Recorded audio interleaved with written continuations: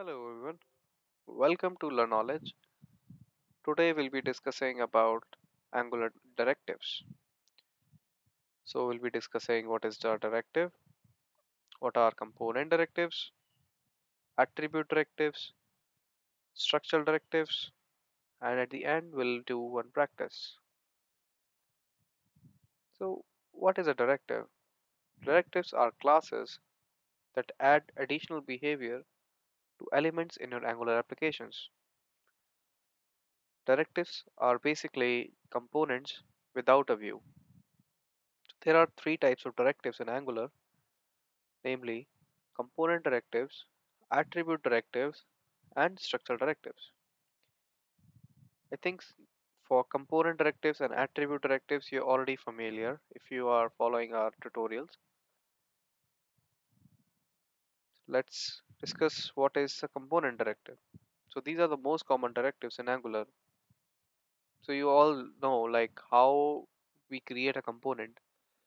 Well, Angular provides a predefined command like ng generate component and then component name, which helps us in creating our own component.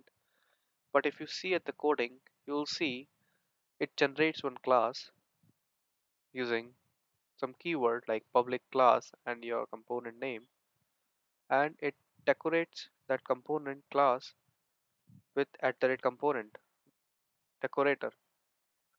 So what does at the rate component decorator do? It basically defines your component directives. Like what will be the selector? Selector is nothing but like one tag, one HTML tag that helps you in your HTML to render its view. And it also contains the template URL, your HTML code, and there's some style URLs. So which basically an array or different style sheets. So we already seen this thing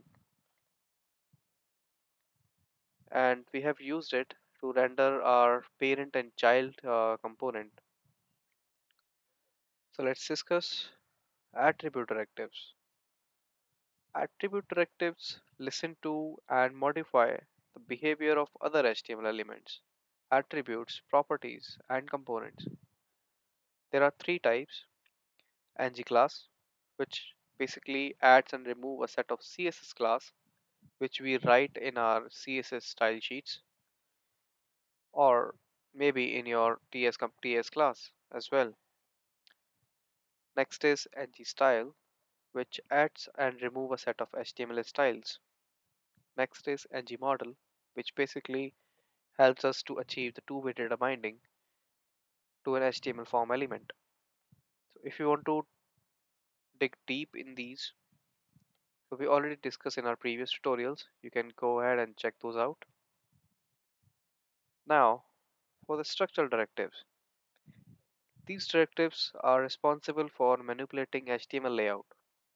They change restructure the HTML DOM, which basically means it creates and destroy the HTML elements at runtime. These are the very strong directives of Angular.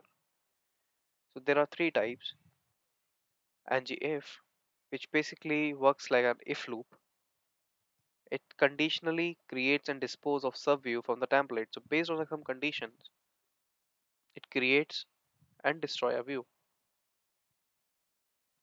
ng ng it's more or less like a for loop, so which repeats a node for each item in a list.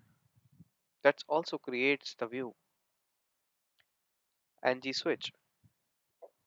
switch is more like a switch statement, which is a set of directive that switch among alternate views. So let's do some practice into our next tutorial.